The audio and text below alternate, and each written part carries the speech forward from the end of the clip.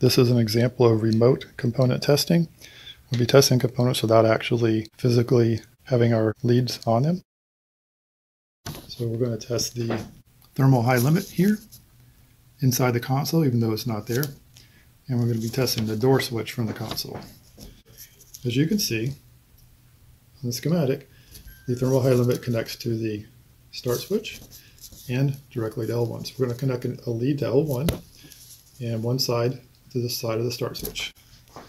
I've got the meter. I've got one side on that side of the start switch and one side on L1. I've identified this as L1, and we got continuity.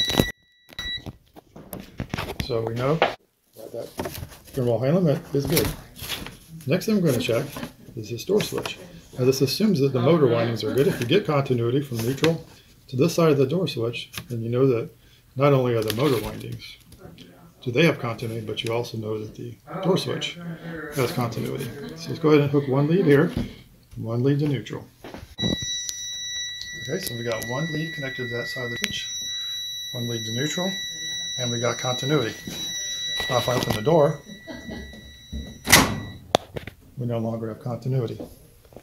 Close the door, we've got continuity again.